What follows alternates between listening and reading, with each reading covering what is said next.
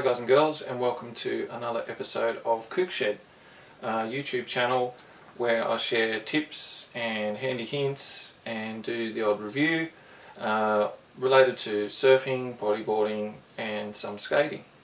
So today it's just going to be a real quick one, hopefully, and it's all about Velcro.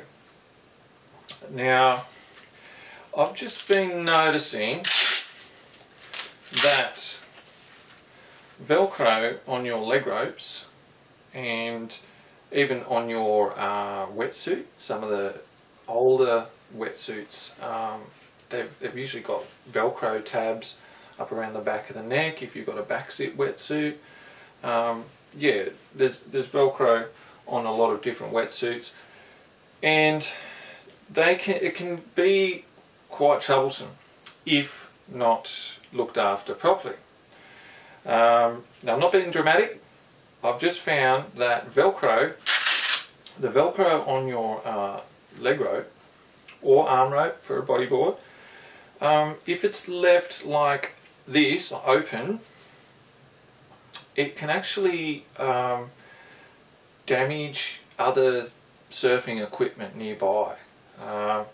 It can also damage the Velcro of the leg rope or arm rope or the wetsuit itself. Now, I'll just show you what I mean here. I've got an old wetsuit. So this is just an old wetsuit. So this is an old wetsuit. I'm actually going to cut the legs off this one. If you've seen my other Kook Shed video about cutting the legs off your wetsuit to make a long arm short leg one, if your old wetsuit is getting a bit past it. So yeah, this one, the leg is a bit damaged, so it doesn't matter if I trash it, but I just want to show you what I mean. Like if you're throwing your boards in the car or whatever, or in your room, and the leg ropes that are attached to the board have the Velcro still out like this and not closed, it can catch on your wetsuits. It can catch on a whole bunch of things, your board covers, heaps of stuff, and it actually damages it by always ripping it off. It damages the material, whatever material it's hooked onto, and not just that. The material, whatever material it rips at, it keeps some of it usually in the hooks of the Velcro. So it actually decreases the efficiency of the actual Velcro cuff that goes around your leg or arm and do what it was designed to do.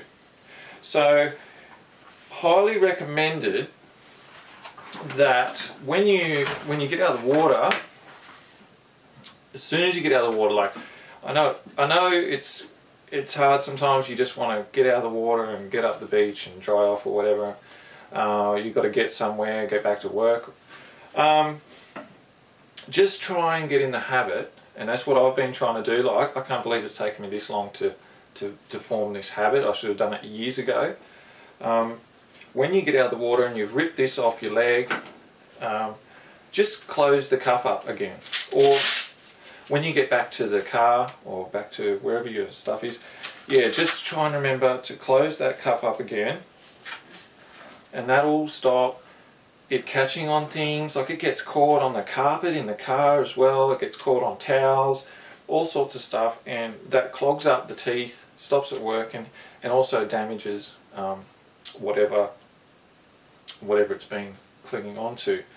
So yeah, try and get in the habit of closing that up. If you're going past your surfboard in the corner of the room or whatever, and you notice that the cuff's out, just close it up. It'll just save you so much time and money and things like that.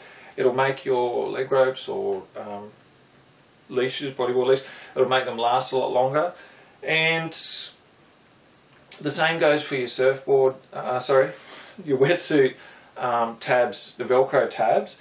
It's probably going to be a little bit harder, but yeah, just try and make sure they're flapped down when they're not being used. That way they're not sticking up. The Velcro, the little Velcro tab on the back of the wetsuit's not sticking up to catch on things. So yeah, that's pretty much it. I said it was going to be a nice quick one.